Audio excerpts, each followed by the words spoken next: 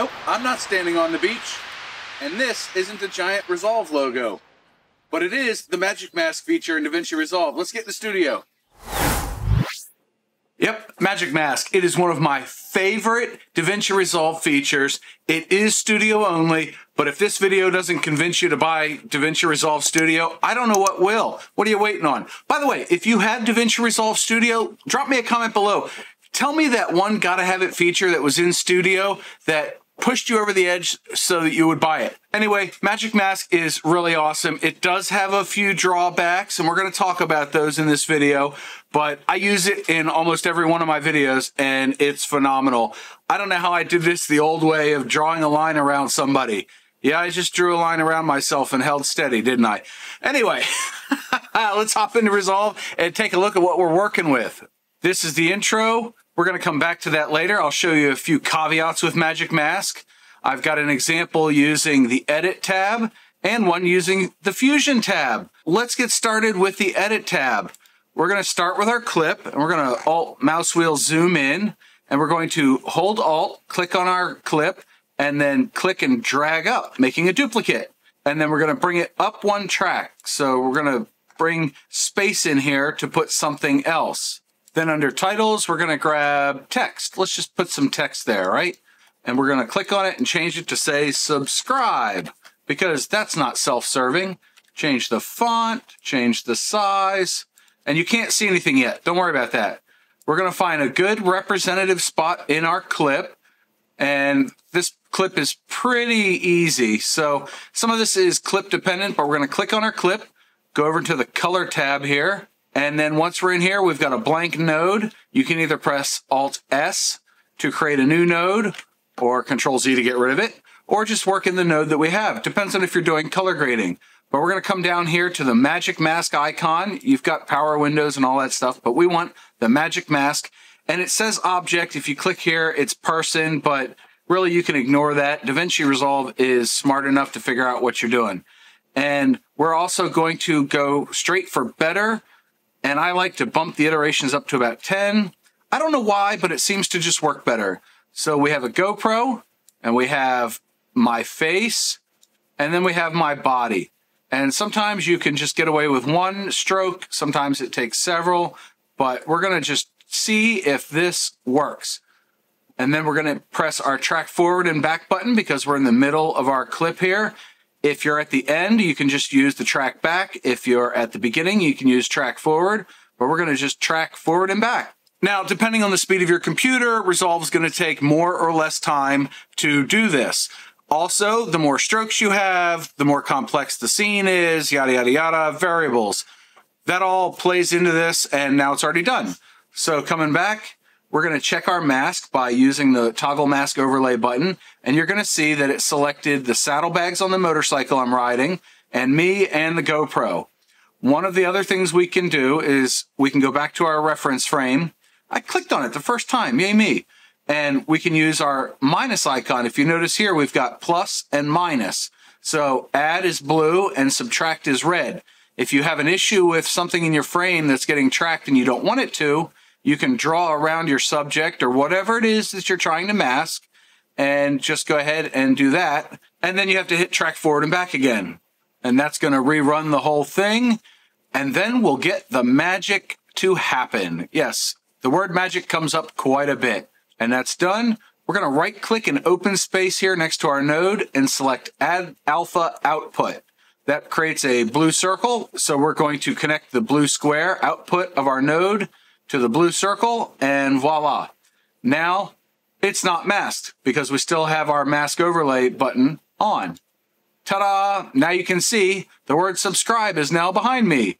Look at that. It did a pretty good job. And if I zoom in, just using my mouse wheel, you can sort of pixel peep it and see that there's some fading going on here. If you switch to faster and then go back to your reference frame and track it again, you'll see as it goes along that instead of a fade, you've got a sharper edge, but it's really not all that pleasing to the eye. Now that I've fixed it, you can see that we're back to our little fade, and you can see that the stuff in the background, it's close. if you pixel peep it, it's not perfect. You can play with the radius and all these other settings. So we can do a black clip. We can do a white clip. Now that it's done all the tracking, it doesn't have to redo any of it. We'll go back to our edit page, and you can see there's no render cache that needs to have happen like on Fusion Clips, and it will play back in this window. And zoomed out here, it looks pretty good. You know, we could click here and move the subscribe around a little bit, and then it's even less noticeable. So this works really well for logos and sort of background things. It can sort of give you that effect like you see on a lot of TikToks or Reels or whatever, where it flickers a little bit. We're going to handle some of that by going into the Fusion page. So let's do that. So for our next clip, we are going to use Fusion, but first we're going to make a duplicate, and then we're going to right click and say New Fusion Clip. Listen, I know that a lot of people don't do this, but if you do the New Fusion Clip, it resets your frame marker. So it starts at 0 and ends at, 180 or however many frames you have. Anyway, point is you start from 0 and you go to the number of frames in your clip, versus if you just right click and say open in Fusion page on a regular clip, it will be frame 330 to frame 640 or what have you. So it just makes things a little bit cleaner and easier. Anyway, now we're going to right click on it and say open in Fusion page. So now we've got our blank Fusion clip here in the Fusion page. We're going to press Shift Spacebar and type in Magic. There's Magic Mask. Click Add. And I am going to show you a composition with multiple things later on. This is just an example. Now this one, because Magic Mask likes high contrast, this one's going to be very easy. And I think with the blurry background, Davinci Resolve really figures it out pretty well. So we're just going to draw a line on me, and it didn't get it really well. Of course. But hey, just click on the red dot here. It turns off the effect, and we'll draw on me like we did in the last clip. And now when I turn it back on, it's much, much better. Then we're going to come down here and click Better again, and we're going to track forward and back. It works very much the same as in the edit page, but a little bit broken up. You've got the matte and settings and things like that. So it's a little bit different, but same basic premise. And while that renders, boop the like button if you're having a good time, if you're learning something, if you like what I'm doing here, show me the love. It takes a lot of work to make these. Anyway, I should not fill up any more space. Depending on the speed of your computer, the Fusion version of Magic Mask will take forever, respectively. In my case, it's going to take a couple of minutes, and then we'll continue. All right, it's done. We can scrub through and see that Resolve somehow managed to figure out that my finger is part of me, even though it was completely off screen at the beginning of the clip. And you can see a little bit of the reflection off the bike in the background, but I don't think anybody's going to notice that. This one's going to get us really close really easily. So we'll go back to the Edit tab, and we'll come over to Effects, and we will choose Filters, and then we'll pick something fun like Film Damage, and we'll drag that onto the bottom clip, and then you can really see that we've made a difference here. And of course, this is a Fusion clip, so we're going to let it render. Now that the render is done, we can play through, and you can see that Film Damage applies to everything but me. How cool is that? That is neat, right? And I kind of went back and forth with this. I don't know. There's a lot to discuss in the intro janky effect, but I think what we're going to do is go to the third effect now, where I've never seen anybody else do this, but you can do a pseudo transparency with Magic Mask. So let's hop back into Fusion and take a look at this last clip. It's a doozy. Here's our last clip, and if I click here, you can see my Rode Reality logo from my main channel is behind my fingers, but it's transparent behind this windshield. How cool is that? Let's right click on it, open it in Fusion page, and I'll show you what we're working with. Hey, look at that. So our media in one goes to a merge where it merges with the logo. I brought that up with the one key in the left viewer. So that's just the logo, but media in one starts here, and I'm holding this windshield, and we've got two Magic Masks. If I click one here, you can see that this is me, and it did a mostly good job. And Magic Mask 2, when I bring that in the left viewer, is mostly just the windshield. I don't know how Davinci figured it out, but it figured out what the boundaries were of the windshield, and it rolled with it. So the trick here is that in the merge, where you merge your translucent object with everything else that's gone on before it is you come over to settings and you change the blend. So if I change this blend all the way to 1, obviously that makes that windshield opaque. But if I bring it back down, now it's not opaque anymore. Yes, if you pixel peep it, I said it again. Golly, I need new words.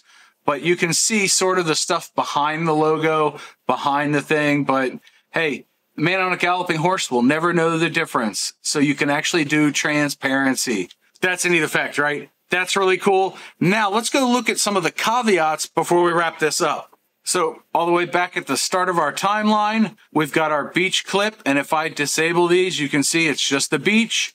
And then I added the Resolve logo and I positioned it to be where something else was. So if we right click on this and go into the Fusion page, you can see that it's just me standing between a fire pit and a firewood rack. So obviously the firewood rack is where the Davinci Resolve logo went, but look at this. If I zoom in, you can see there's a ton of stuff that sort of matches the same color as my hair. So Davinci Resolve did a pretty good job. I spent a lot of time trying to do this in the color tab, but it didn't work. So we brought it into Fusion and you can see that it mostly worked.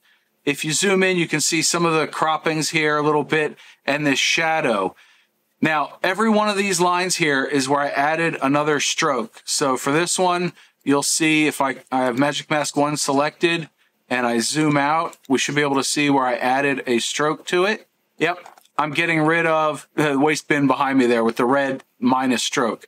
And I'm gonna do a lot of minuses in this one and not a lot of pluses. So wherever Resolve picked up something that wasn't part of me, I added another stroke using your add and subtract for the stroke mode, and then had to go back and forth.